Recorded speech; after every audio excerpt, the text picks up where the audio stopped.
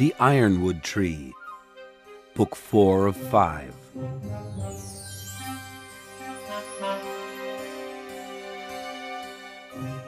Chapter 1, in which there is both a fight and a duel.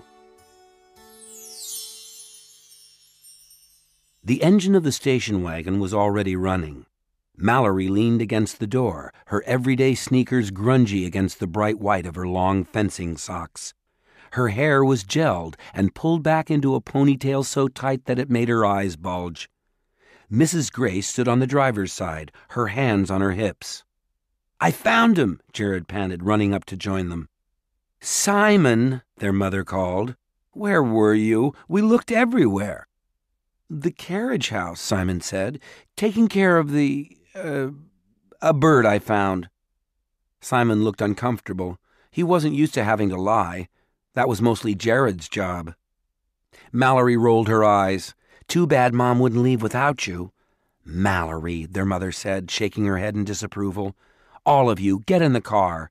We're going to be late already, and I still have to drop something off." As Mallory turned to put her bag in the trunk, Jared noticed that her chest looked strange, stiff and weirdly big. "What are you wearing?" he asked, pointing. "Shut up," she said. He snickered. "It's just you look like you've got—" "Shut up," she said again, getting into the front seat of the car while the boys climbed in the back. "It's for protection, and I have to have it on." Jared smiled against the window and watched the woods go by. There hadn't been any fairy activity in more than 2 weeks. Even Thimbletack had been quiet, and occasionally Jared had to remind himself that it was real. Sometimes it seemed like everything could be explained away. Even the burning water had been dismissed as simply being from a contaminated well. Until the old plumbing could be connected to a central line, they used gallons of supermarket water without Mom thinking it was weird. But there was Simon's Griffin, and that couldn't be explained by anything but Arthur's field guide. "Stop chewing on your ponytail," their mother said to Mallory. "What is making you so jittery? Is this new team really that good?" "I'm fine," Mallory said. Back in New York, she'd fenced in sweatpants and a team jacket chosen from a pile. There had been a guy who'd hold up his hand on your side if you had scored.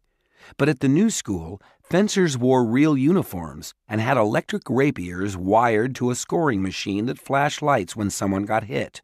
Jared thought that was enough to make anyone jumpy. Apparently their mother had another explanation. "It's that boy, isn't it? The one you were talking to on Wednesday when I picked you up." "What boy?" Simon asked from the back seat, already starting to laugh. "Be quiet," said their mother, but she answered anyway. "Chris, the fencing captain. He is the captain, isn't he?" Their sister grunted noncommittally. "Chris and Mallory sitting in a tree. Kissing,"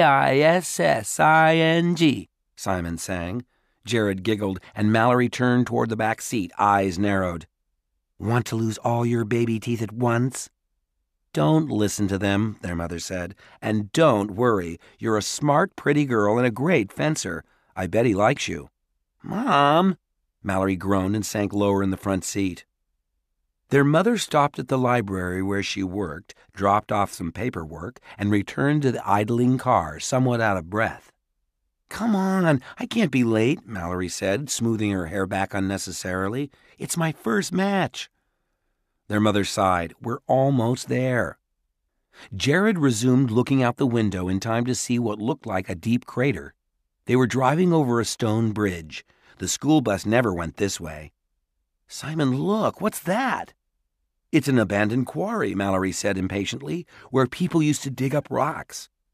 "A quarry," Jared echoed. He remembered something from the map they'd found in their great-uncle Arthur's study. "Think they found any fossils?" Simon asked, half crawling over Jared to look out the window. "I wonder what dinosaurs lived in this area." Their mother was already pulling the car into the school parking lot. She didn't answer. Jared, Simon, and their mother climbed up into the gymnasium bleachers while Mallory went to sit with her team. Already seated were a few other families and a smattering of people Jared recognized from school. A rectangular pad was spread out on the floor with lines taped on it. Mallory called it a piste, but Jared thought it just looked like a long black mat. Behind it was a folding table where the scoreboard sat, its large, colored buttons making it look more like a game than something important. The director was fiddling with the wires, connecting them to a foil and testing the force needed to make the buzzer sound and the lights flash. Mallory sat down on a metal chair at one end of the piste and started unpacking her bag. Chris squatted down to talk with Mallory. The other team milled around the opposite end. All the uniforms were so white they made Jared's eyes hurt. Finally, the director announced it was time for the first bout. He called 2 fencers up and made each of them strap a small receiver to the back of their pants, then attach cords to their foils. It all looked so professional. As the fencers began, Jared tried to recall what Mallory had said about the flashing lights, but he couldn't. "This is stupid. I like fencing better without all this junk," Jared said to no one in particular. 2 matches later, Jared had figured out that the colored lights meant that the hit was good, but the white light meant that the hit didn't count. Only hits in the chest counted, which was dumb, really, Jared had always thought. Getting hit in the leg hurt plenty, and Jared had practiced with Mallory enough to know. Finally, Mallory was called to the mat. Her opponent, a tall boy called Daniel something or other, snickered as he put on his mask. He obviously had no idea what was coming. Jared elbowed Simon as his brother put a pretzel into his mouth. "He's going to get it." "Ow!" said Simon. "Cut it out." Mallory's ponytail bounced as she advanced. Her sword struck Daniel hard in the chest before he could parry. The director raised one hand, and the scoreboard lit up with a point for Mallory. Jared grinned. Their mother was craning her whole body forward, as if there were something to hear other than the clang of thin metal blades locked in the pattern of attack, parry, and riposte. Daniel lunged desperately, too upset to control his advance. Mallory countered, turning her defense into an attack and scoring another point. Their sister beat Daniel without being touched once. They saluted each other formally, and the boy took off his mask, red-faced and breathing hard. When Mallory's mask came off, she smiled, eyes slitted with satisfaction. On the way back to the metal chairs, the fencing captain gave Mallory a quick, awkward hug. Jared couldn't see very well, but he could have sworn that Mallory's face flushed darker than it had been when she stepped off the mat. The bouts went on, with Mallory's team doing pretty well. When it was the captain's turn to fence, Mallory cheered loudly. Unfortunately, it didn't seem to help. He was defeated by a narrow margin. Slinking back to his seat, he walked past her without a word and shrugged off her attempts to talk to him. When Mallory was called to the mat again, Chris didn't even look up. Jared watched from the stands and scowled. His scowl deepened when he noticed a blonde-haired girl in white fencing garb rooting through his sister's bag. "Who's that?" Jared pointed. Simon shrugged. "I don't know. She hasn't fenced yet." Could the girl be a friend of his sister? Maybe she was just borrowing something? The furtive way the girl stopped when anyone from the team looked her way made Jared think she was stealing. But what would anyone want in a bag of Mallory's dirty socks and spare foils? Jared stood up. He had to do something. Didn't anyone else notice what was happening? "Where are you going?" his mother asked. "Bathroom," he lied automatically, even though his mother would be able to see him walking across the gym. He wished he could tell her the truth, but she would have made up some excuse for the girl. She thought the best of everyone, except him. Jared climbed down the bleachers and, staying close to the wall, crossed the court to where the girl was still rummaging. But as Jared approached the chairs, the coach stopped him. The fencing coach was wiry and short, with patchy white stubble on his face. "Sorry, kid. You can't come over here during the meet." "But that girl's trying to steal my sister's stuff." The coach turned. "Who?" As Jared swung around to point her out, though, he realized that she'd disappeared. He fumbled for an explanation. "I don't know who she is. She hasn't fenced yet." "Everybody's fenced, kid. I think you better go back to your seat." Jared turned back to the bleachers, embarrassed, then thought better of it. He'd go out to the bathroom so that maybe his mother would ask fewer questions when he returned. Just before he walked through the blue gym doors, he stopped and looked back. Now Simon was fumbling through Mallory's bag. But Simon was wearing his clothes. Everyone would think it was him. He narrowed his eyes, wishing what he saw made sense. Then a horrible suspicion formed in his mind. Glancing up into the stands, he caught sight of his brother sitting beside his mother, chewing on pretzels. Whatever that thing was, it wasn't Simon. Chapter 2, in which the Grace twins are triplets. Jared couldn't move from the doorway. He heard the clanging of swords and cheering, but the sound seemed to come from far away. He watched in horror as the coach confronted his double. The man got red in the face, and some of the other players looked at Jared's double in shock. Great, Jared grimaced. There was no way he could explain this. The coach pointed toward the large gym door, and he watched not Jared stalk toward it and toward him. As not Jared got closer to Jared, it smirked. Jared clenched his hands into fists. Not Jared passed Jared without a single glance, slamming through the double doors. Jared wanted to find some way to wipe that smile off its face. He followed after it into a hallway lined with lockers. "Who are you?" Jared demanded. "What do you want?" Not Jared turned to face him, and something in its eyes made Jared go cold all over. "Don't you know me? Am I not your own self?" Its mouth curled into a sneer. It was strange to watch it move and speak. It wasn't like watching Simon with his tidy hair and the smear of toothpaste on his upper lip. And it wasn't quite himself either. The hair was messier, and the eyes were darker and different. It took a step toward him. Jared took a step back, wishing for any kind of fairy protection, and then he remembered the pocket knife in his jeans. Fairies hated iron, and steel was at least part iron. He opened one of the blades. "Why don't you all just leave us alone?" The creature threw back its head and laughed. "You can never get away from your own self." "Shut up! You're not me!" Jared pointed the knife at his double. "Put that toy away," Not Jared said, its voice low and harsh. "I don't know who you are or who sent you, but bet I know what you're looking for," said Jared. "The guide." "Well, you're never going to get it." The creature's grin widened into something that still wasn't really a smile. Then suddenly it shrank back as though frightened. Jared watched in amazement as the not Jared's body shrank, its dark hair paled into a sandy brown, and its now blue eyes went wide with terror. Before Jared could fully comprehend what he was seeing, he heard a woman's voice behind him. "What's going on here? Put that knife down." The vice principal rushed up, grabbing Jared's wrist. The pocket knife clattered to the linoleum floor. Jared stared at the blade as the sandy-haired boy ran off down the hall, his sobs sounding a lot like laughter. "I can't believe you brought your knife to school," Simon whispered to Jared as they sat together outside the vice principal's office. Jared shot him a look. He had explained several times, even once to the police, that he was only showing the kid the knife, but they'd never found the other boy to confirm the story. Then the vice principal had asked Jared to wait outside. Their mother had been in the vice principal's office a long time, but Jared couldn't hear what was going on. "What kind of fairy do you think that thing was?" Simon asked. Jared shrugged.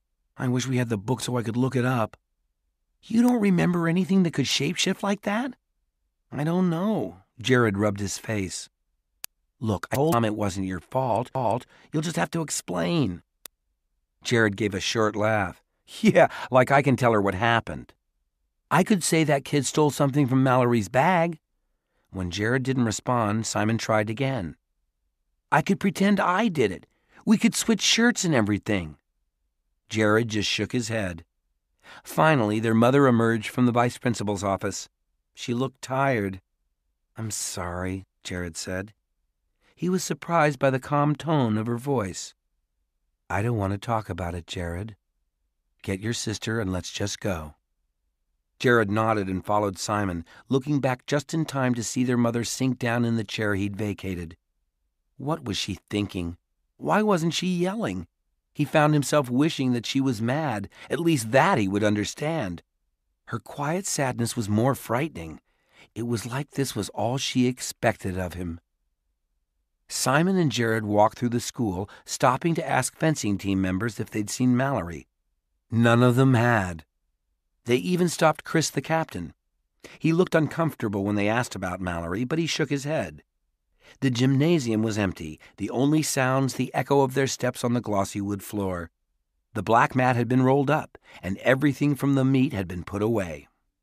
Finally, a girl with long brown hair told them she'd seen Mallory crying in the girls' bathroom. Simon shook his head. Mallory? Crying? But she won. The girl shrugged. I asked her if she was okay, but she said she was fine. You think that was really her? Simon asked as they walked toward the restroom. You mean, was something impersonating her? Why would a fairy turn into Mallory and then cry in a girl's bathroom?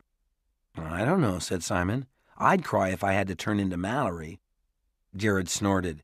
So you want to go in there and look for her?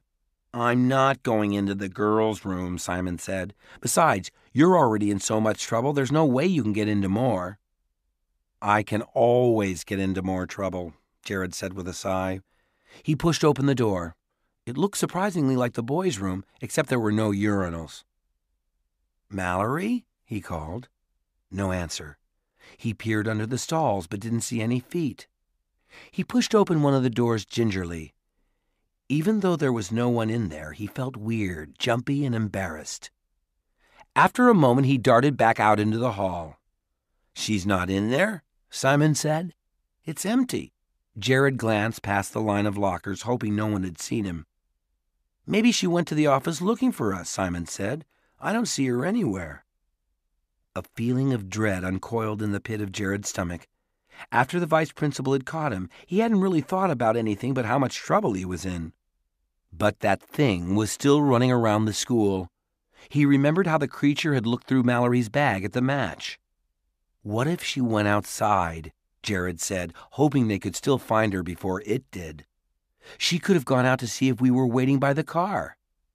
We could look, Simon shrugged. Jared could tell he wasn't convinced, but they walked outside anyway. The sky had already deepened to purples and golds. In the dimming light, they walked past the track and the baseball field. I don't see her, Simon said. Jared nodded. His stomach churned with nervousness. Where is she? He wondered. Hey, Simon said. What's that? He walked a few feet and leaned down to pick up something shining in the grass. Mallory's fencing medal, Jared said. And look! On the grass, large chunks of rock formed a circle around the medal. Jared knelt down beside the largest stone. Engraved deeply in the rock was a word. Trade. Stones, Simon said, like from the quarry. Jared looked up, surprised. Remember the map we found? It said dwarves live in the quarry, but I don't think dwarves can shapeshift. Mallory could still be inside with Mom. She could be in the office waiting for us. Jared wanted to believe it. Then why is her medal out here? Maybe she dropped it. Maybe this is a trap. Simon started walking back toward the school. Come on, he said. Let's go back and see if she's with Mom. Jared nodded numbly. When they got back inside, they found their mother in the school entrance, talking into her cell phone. Her back was to them, and she was alone. Although their mother was speaking softly, her voice traveled easily to where they crouched. Yeah, I thought things were getting better too. But you know, Jared never admitted to what happened when we first moved here.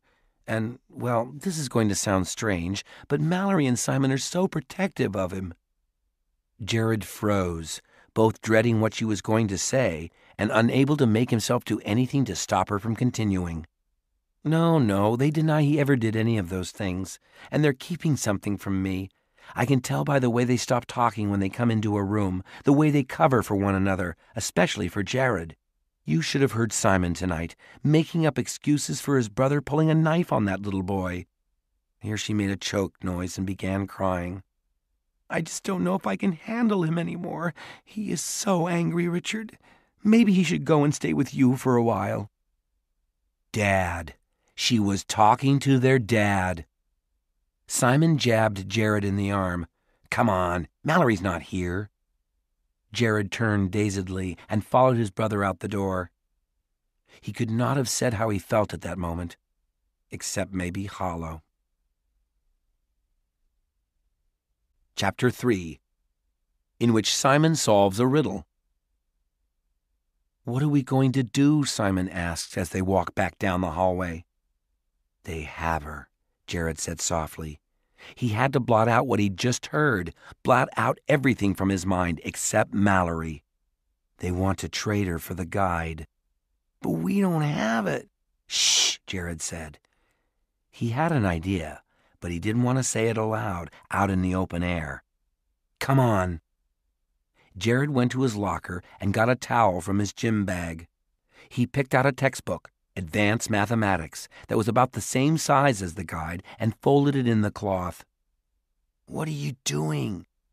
"Here," he whispered, shoving the wrapped package at Simon. He grabbed his backpack from the locker. "Thimbletack fooled us with this trick. Maybe we can fool whoever took Mallory." Simon nodded once. "Okay. I think Mom has a flashlight in the car." They clambered over a chain-link fence at the edge of the schoolyard and crossed the highway. The other side of the road was overgrown with weeds. It was hard to walk in the dark, and the flashlight gave off only a faint, narrow light. They climbed over a large pile of rocks, some covered in slick moss, others cracked in parts. As they went, Jared couldn't stop replaying what he'd overheard. He thought about the awful things that his mother believed, and the even more awful things she was likely to believe now that he'd disappeared. No matter what he did, he wound up in deeper and deeper trouble. What if he were expelled? What if she were to send him out to live with his dad, who wouldn't want him? "Jared, look," said Simon. They had come to the edge of the old quarry. The rock had been mined jaggedly. Chunks of stone stuck out like ledges along the nearly 30-foot drop to the uneven valley below. Scrubby bits of grass grew along the walls from thick veins of dirt. The highway ran over the top of the cavern, elevated on a thick stone bridge.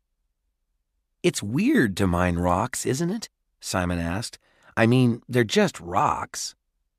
"Probably granite," he continued when Jared didn't answer. Simon wrapped his thin jacket tighter around himself. Jared shone his flashlight along the walls, catching a streak of rust and a blush of ochre in the beam. He had no idea what kind of stone it was. Simon shrugged. "So, how are we going to get down there?" "I don't know. Why don't you tell me if you know so much?" Jared snapped. "We could..." Simon started, but he trailed off, and Jared felt bad. "Let's just try to climb down," said Jared, pointing. "We can jump to that ledge and then try to get to another one." "That's pretty far down. We should get a rope or something." "We don't have time," Jared said. "Here, hold the light." Thrusting the metal cylinder into his twin's hands, Jared sat on the edge of the cliff. Without the flashlight, when he looked down, he saw only the deep darkness below. Taking a breath, he scooted off, letting himself drop to a stone shelf he could not see. Turning, he started to stand. Light shone in his eyes, blinding him. He stumbled and fell forward. "Are you all right?" Simon called. Jared shaded his face and tried to keep calm. "Yeah, come on, your turn." He heard the crunching of dirt above him as Simon got into position. Quickly, Jared moved out of the way, feeling ahead of him for an edge he only dimly remembered. Simon landed heavily beside him with a yelp.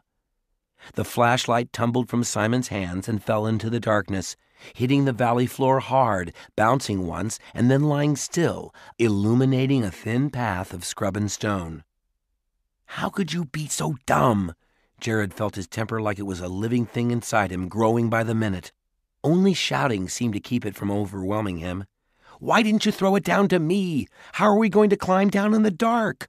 What if Mallory's in danger? What if she dies because you were such a moron?" Simon's head came up, his eyes shining with tears, but Jared was as shocked as his brother. "I didn't mean it, Simon," he said hastily. Simon nodded, but turned his face away from Jared. I think there's another ledge there. See that shape? Simon still didn't say anything. I'll go first, Jared said. He took a deep breath and dropped into the blackness. He hit the second ledge hard. It might have been farther down than he'd thought. His breath was knocked out of him, and his hands and knees were on fire. Slowly, he pushed himself upright. His jeans were ripped widely over one knee, and his arm had a cut that started to bleed sluggishly. But from there, it was only a short hop down to the quarry floor. Jared? Simon's voice came faintly from where he was still sitting on the top ledge.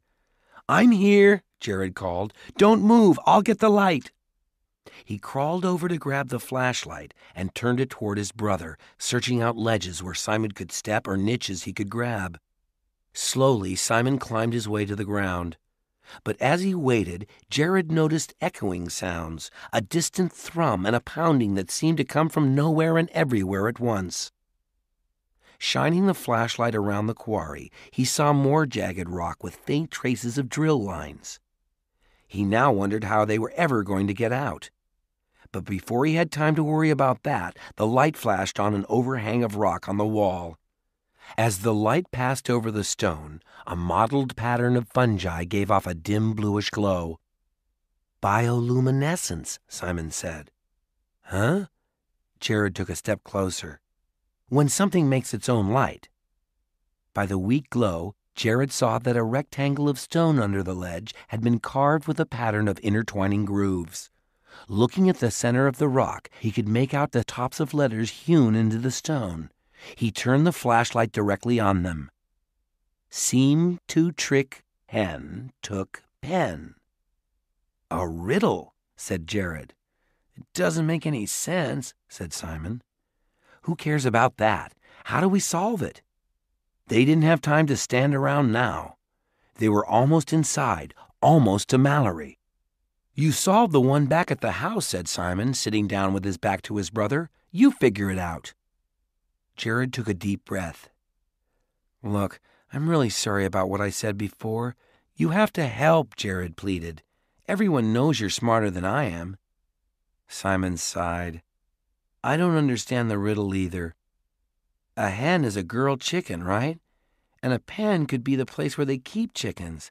I don't know about the rest. Jared looked at the words again. He couldn't seem to concentrate. What trick could a chicken perform? Maybe they were supposed to offer eggs at the entrance? Did the guide say anything about chickens and fairies? He wished he had the book now. Hey, wait a minute, Simon said, turning around and kneeling up. Give me that light.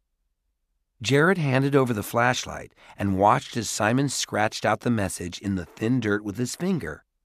Then he started scratching out certain letters and writing them above in a different pattern. Mites, open, 3, talk, con. What are you doing? Jared sat down beside his twin.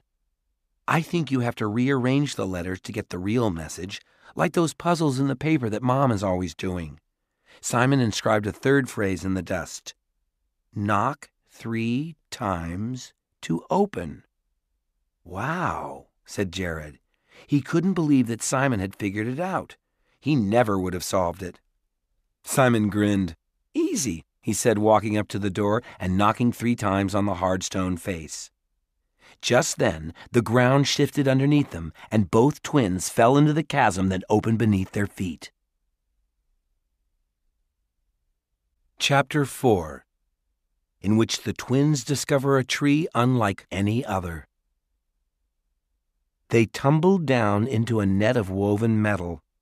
Yelping and kicking, Jared tried to stand, but he couldn't seem to get a foothold. Abruptly, he stopped struggling and got elbowed in the ear by his brother. Simon, stop! Look!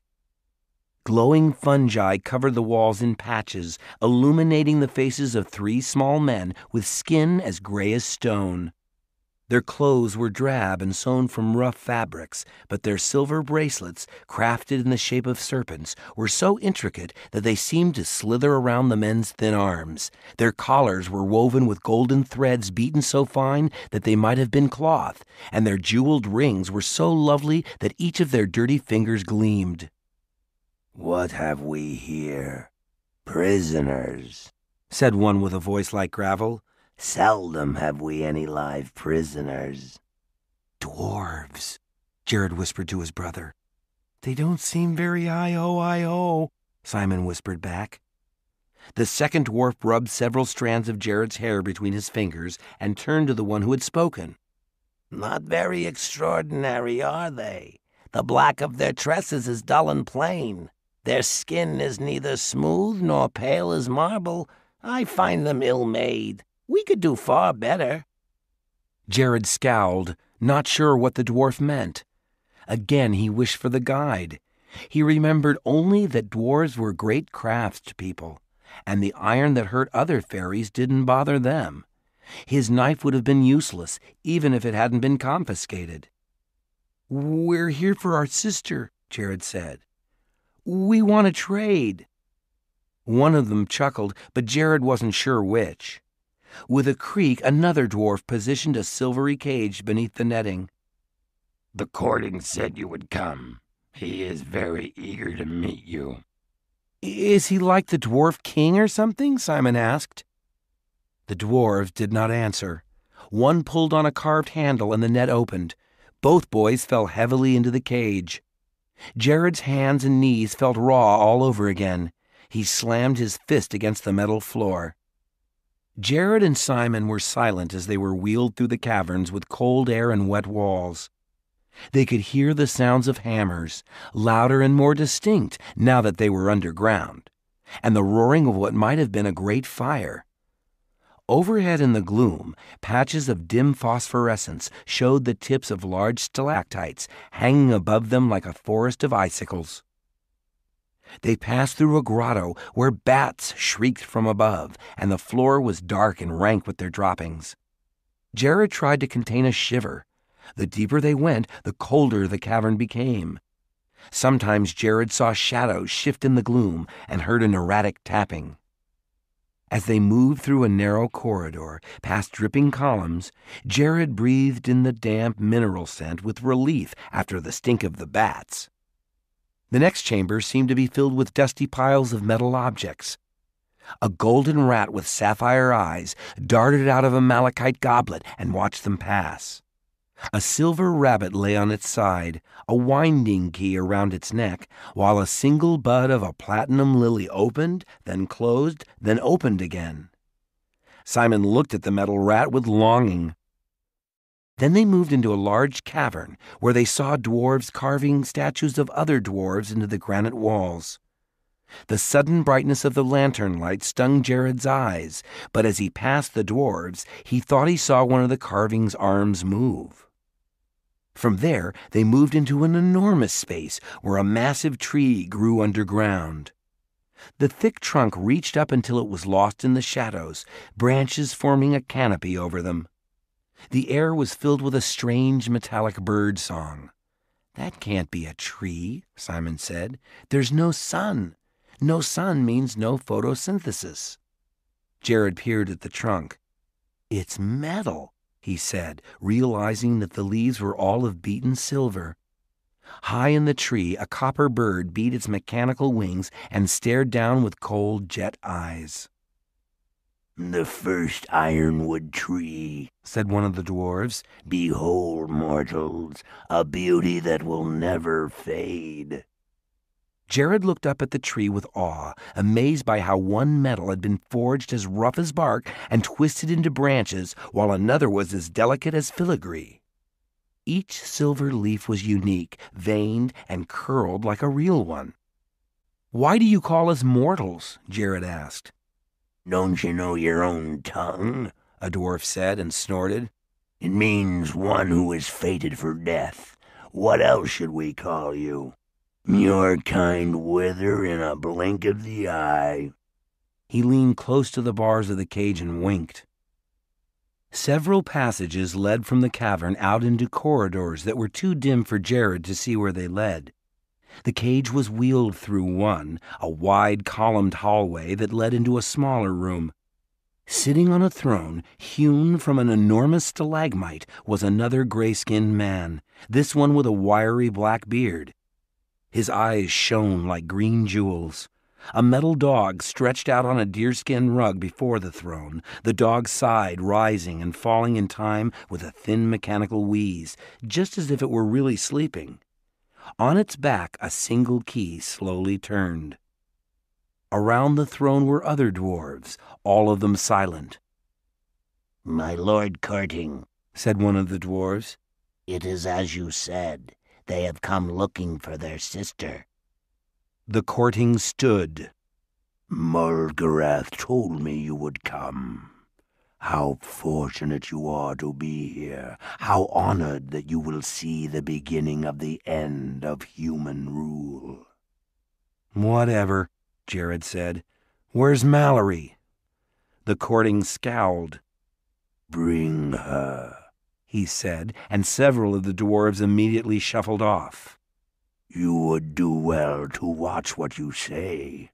Mulgarath will soon reign over the world, and we, his loyal servants, will be at his side. He will strip the land bare for us, and then we will build a glorious new forest of ironwood trees. We will rebuild the world in silver and copper and iron."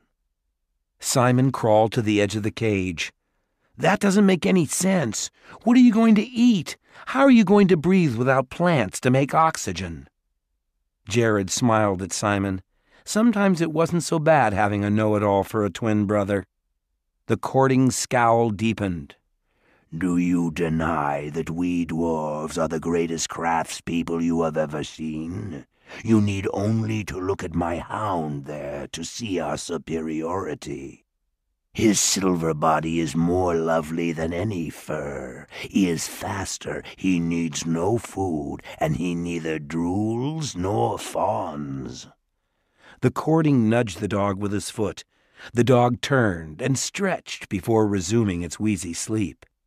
"I don't think that's what Simon was trying to say," Jared began, but he was interrupted by 6 dwarves entering the room, a long glass box on their shoulders. "Mallory!" Jared stared with a sinking feeling in his stomach. The case looked like a coffin. "What did you do to our sister?" Simon demanded. He looked pale. "She's not dead, is she?" "Just the opposite," said the dwarf lord with a smile. "She will never die. Look more closely." The dwarves set down the glass case on an ornately sculpted stand beside Jared and Simon's cage. Mallory's hair had been arranged and hung in one long braid, snaking past her waxy, pale face. A circlet of metal leaves rested above her forehead. Her lips and cheeks were rouged as red as a doll's, yet her hands held the hilt of a silvery blade. She had been dressed in a white gown of frothy lace. Her eyes were closed, and Jared was almost afraid that if she opened them, they would be made of glass. "What did they do to her?" said Simon. "It doesn't seem like Mallory at all." "Her beauty and youth will never fade," said the courting. "Out of this case she would be doomed to age, death, and decay, the curse of all mortals." "I think Mallory would rather be doomed," said Jared. The dwarf lord snorted. "Suit yourself. What have you to give me for her?" Jared reached into his backpack and brought out the towel-wrapped book. "Arthur Spiderwick's Field Guide." He felt a twinge of guilt at the lie, but ruthlessly quashed it. The courting rubbed his hands together. "Excellent, just as was anticipated. Let's have the book." "You'll give my sister back to me?" "She'll be yours." Jared held out the fake field guide, and one of the dwarves snatched it through the bars. The dwarf lord did not even bother to look at it. "Take this fine cage to the treasure room and put the glass case beside it." "What?" Jared said. But you wanted to trade. We have traded, the courting said with a sneer. You bargain for your sister, but you never bargain for your freedom. No, you can't. Jared banged his hands on the bars, but it did not keep the dwarves from pushing their moving prison out into a dark corridor. He couldn't look at Simon. After all his yelling at his brother, it was he who was the stupid one, he who hadn't been clever enough. He felt tired and worn out, small and pathetic. He was just a kid. How was he supposed to find a way out of this? Chapter 5, in which Jared and Simon wake Sleeping Beauty. Jared barely noticed the path they took to the treasure room. He shut his eyes against the burn of tears. "Here we are," said the dwarf who had brought them. His beard was white, and there was a ring of keys at his hip. He turned to the group carrying the glass box that held Mallory. "Just set that down right there." The treasure chamber was lit with a single lantern, but the heaps of shining gold reflected the light, so it was not as dim as it might have been. A silver peacock with a lapis and coral-studded tail pecked at a copper mouse, sitting atop a vase in a way that suggested more boredom than malice. The white-bearded dwarf peered at them while the others trooped out. He grinned at them fondly. "I'll just see if I can find something for you boys to play with. Perhaps gobstones? They even stand up and hurl themselves." "I'm hungry," Simon said. "We're not mechanical. If you're going to keep us here, you're going to have to feed us." The dwarf squinted. "True enough. I'll bring you a mash of spiders and turnips. That will fix you right up." "How are you going to give it to us?" Jared asked suddenly. "There's no door." "Oh, there's a door, all right," said the dwarf. "I made that cage myself. Sturdy, isn't it?" "Yeah," said Jared. "Real sturdy." He rolled his eyes. Wasn't it bad enough that they had gotten tricked and were stuck in a cage? Did the dwarf really have to rub it in? "See, the lock is inside this bar." The dwarf tapped one of the bars lightly with his finger. "I had to make the gears really tiny. Had to work with a hammer the size of a pin. If you look, you can see the seam of the door. See? Right there." "Can you open it?" Simon asked. Jared looked at him with surprise. Had Simon been planning the whole time while Jared had been busy just being upset? "You want to see it in action?" asked the dwarf. "Yeah," Jared said, not quite believing that they were going to get this lucky. "Well, okay, boys.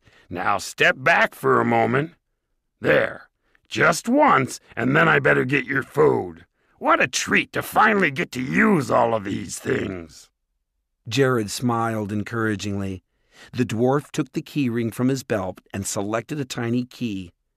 It was the size and shape of a whistle with a complicated pattern of ridges on it. He inserted it into one of the bars, although Jared couldn't see the hole from their side of the cage. With a twist of the dwarf's wrist, clicks, clunks, whirs, and whizzing noises came from the whole rail. There. The dwarf pulled on the bar, and a front section of the cage swung open on hidden hinges. But just as the boys were moving forward, the dwarf quickly shut it. "Wouldn't have been as much fun if you hadn't at least tried to escape," he chuckled, moving the hook to the keyring back on his belt. Jared darted his hand out and grabbed for the keyring at the same time. The keys clattered to the floor. Simon scooped them up before the dwarf could. "Hey, no fair," said the dwarf. "Give those back." Simon shook his head. "But you have to. You're prisoners. You can't have the keys." "We're not giving them back," Jared said. The dwarf looked panicked. He walked to the edge of the hall and yelled, "Quick! Someone! Send guards! The prisoners are escaping!" When no one came, he fixed Jared and Simon with a glare. "You'd better stay right there," he said, and darted out into the hall, still calling for guards. Simon fitted the key into the door, and they jumped out of the cage. "Hurry! They're coming!" "We have to get Mallory!" Jared gestured to her case. "There's no time," said Simon. "We'll come back." "Wait," Jared said. "Let's hide here. They'll think we ran away." Simon looked panicked. "Where?" "On top of the cage." Jared pointed to the solid silver lid of the cage. He scrambled on top of a nearby pile of loot and used it to climb up. "Come on!" Simon climbed halfway, and Jared hauled him onto the top. They had just enough time to curl up tightly before dwarves burst into the room. "They're not here either," one dwarf said. "Not in the hallway, not in any of the nearby rooms." Jared smirked against the cool metal. "Wind up the dogs. They'll find 'em." "Dogs?" Simon mouthed to Jared as the dwarves shuffled out of the room. "What's the matter?"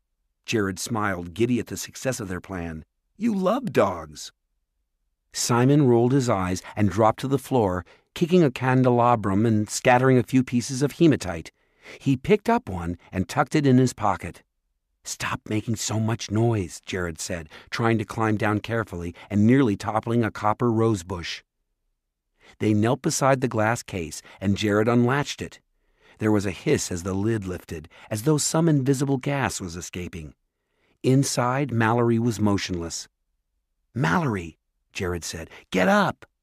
He pulled at her arm, but it was limp and flopped back onto her chest when he let go.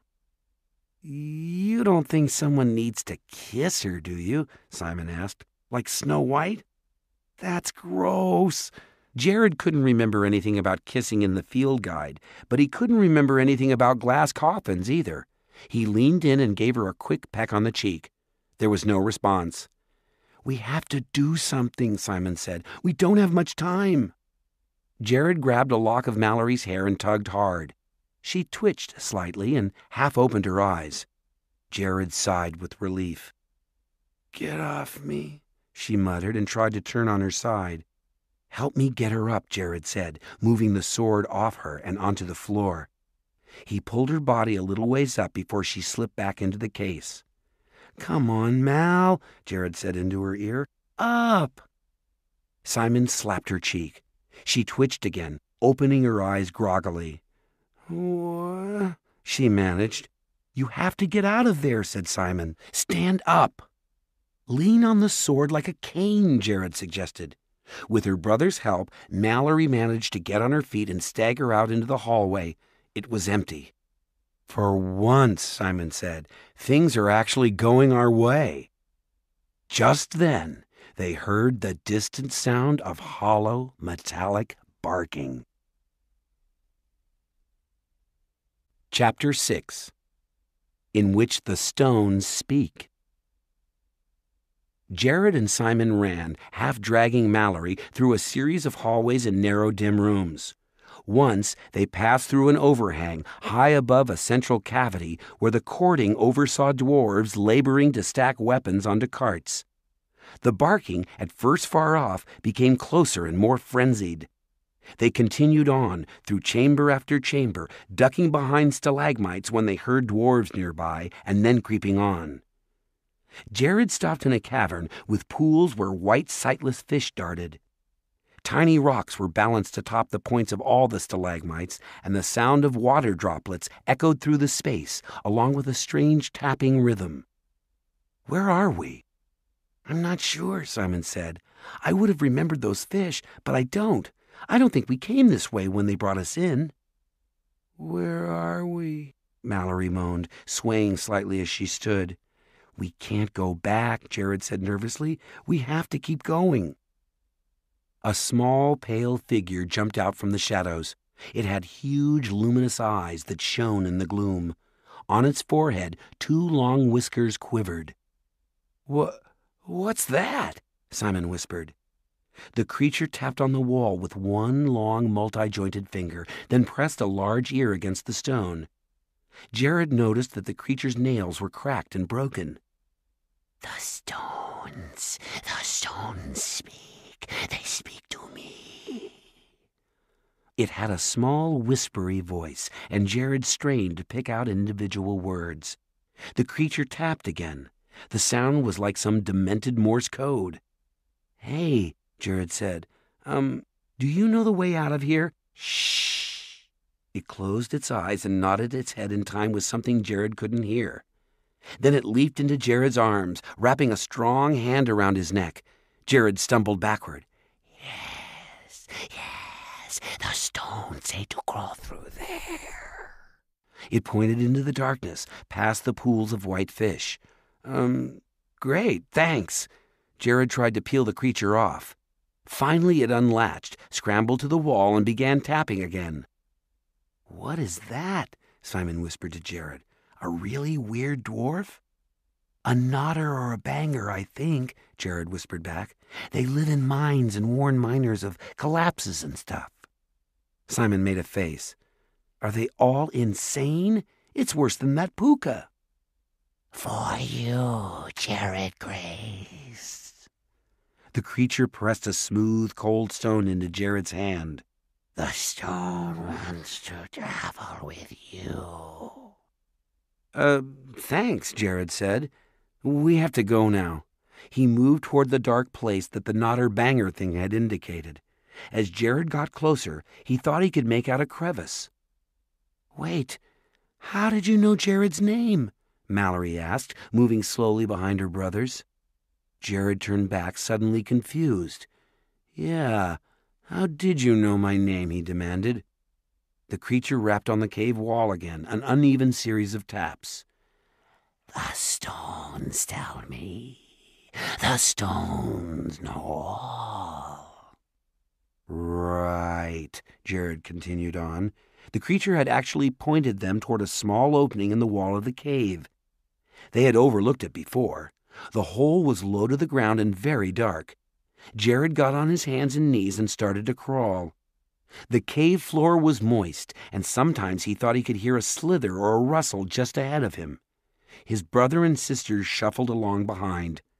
Once or twice he heard one of them gasp, but he didn't slow his pace. He could still hear the barking of the dogs echoing through the caverns. They emerged in the hall of the Ironwood tree.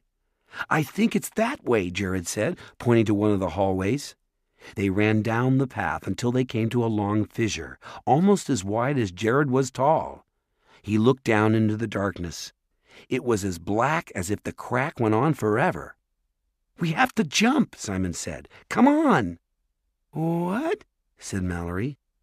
The barking was close behind them. Jared saw red eyes in the gloom. Simon stepped back, then sprung across, landing hard. "You have to," Jared said, and grabbed hold of his sister's hand. Together they leaped. Mallory stumbled when her foot hit the rock on the other side, but she fell safely onto the cave floor. They sprinted off, hoping the dogs could not jump as far as they had. But this passage circled around, and they found themselves back in the central hall, massive branches hanging above them, metal birds twittering.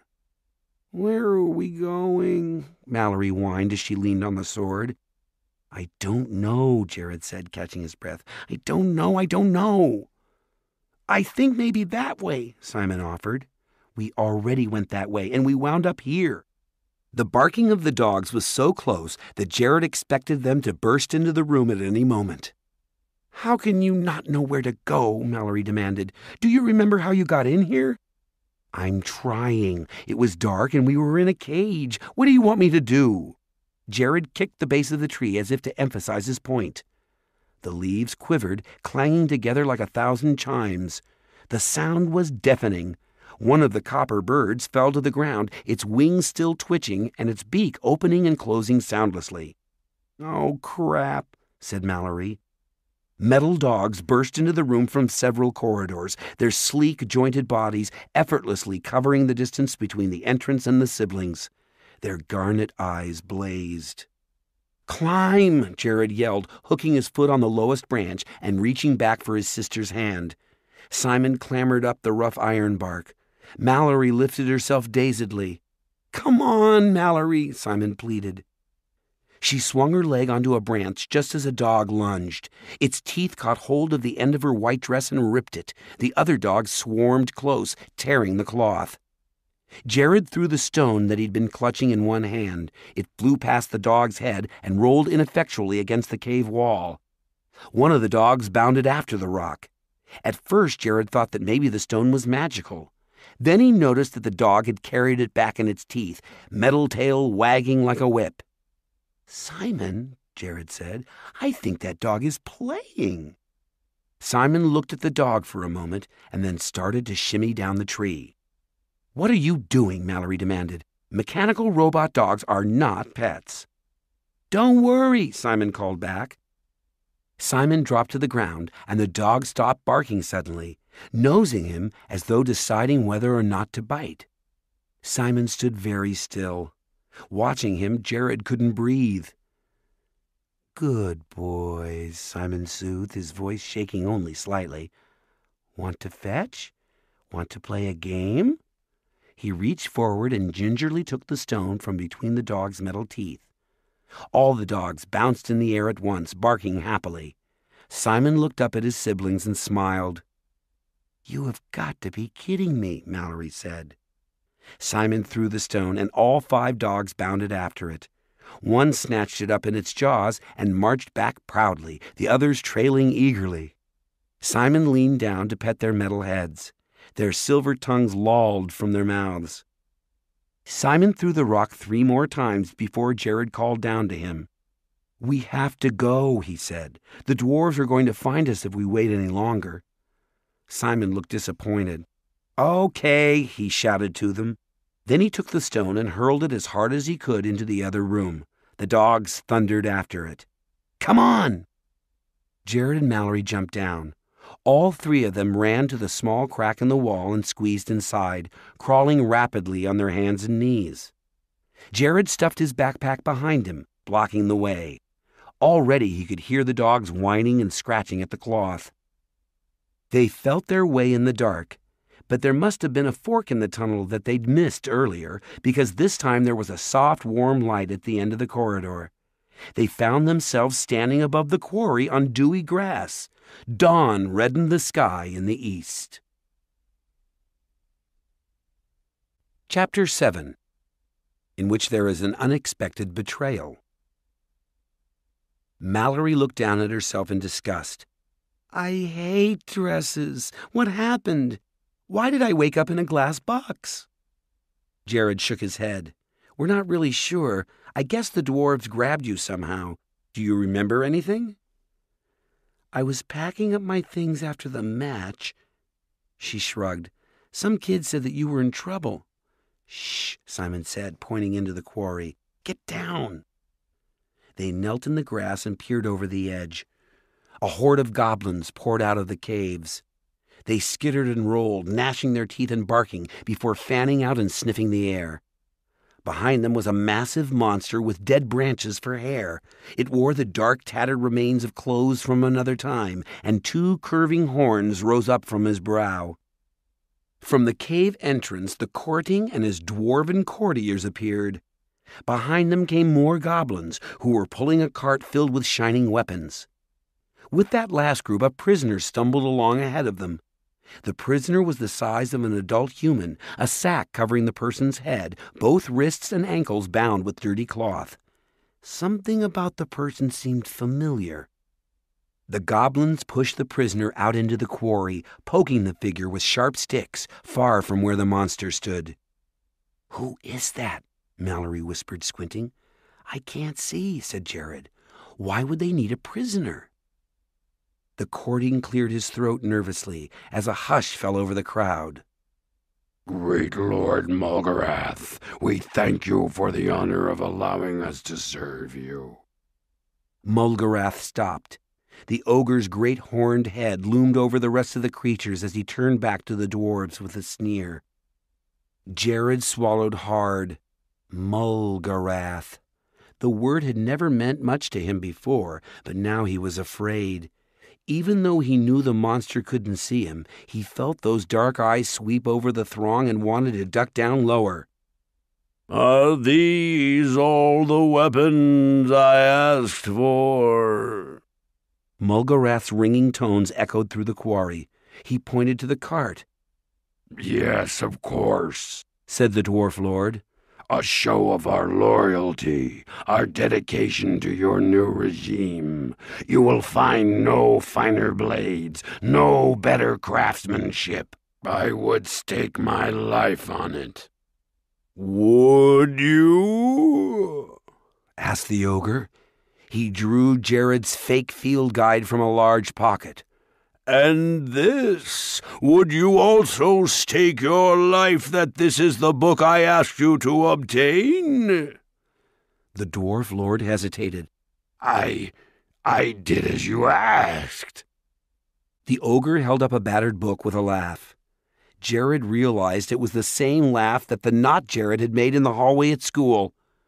Jared gasped, and Mallory elbowed him hard.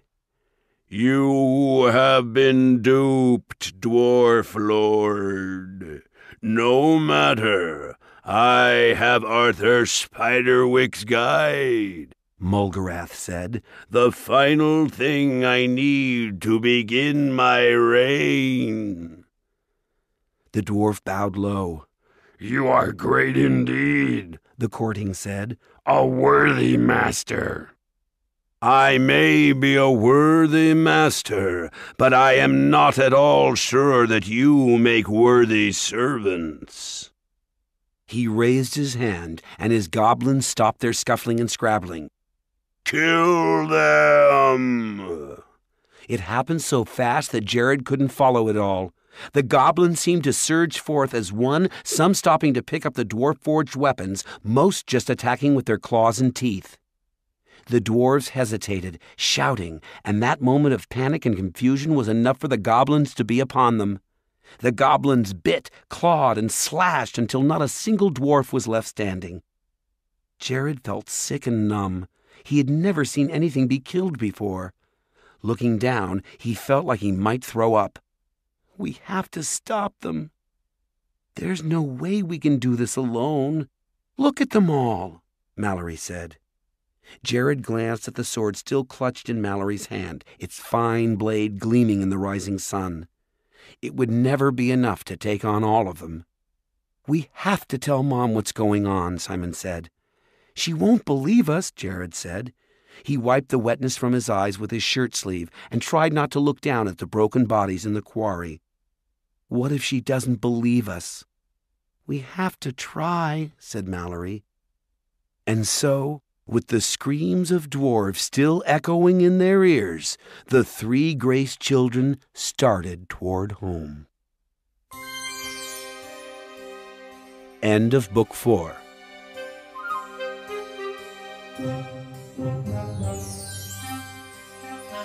Who has been captured? Is the guide gone? Can three weary children do it alone? Can they face an ogre with an evil plan to conquer the planet and poison the land? Or is there someone brave, strong, and wise who can battle a monster and come out alive? Where is our hero? Seek Spiderwick 5.